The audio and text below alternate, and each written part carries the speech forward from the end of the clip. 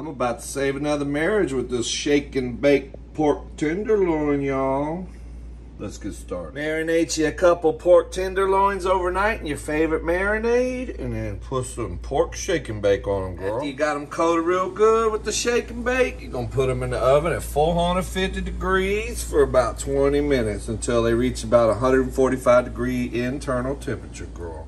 Once they reach 150 degrees, they're done. You need to let them sit about 10 or 15 minutes before you start to slice them up.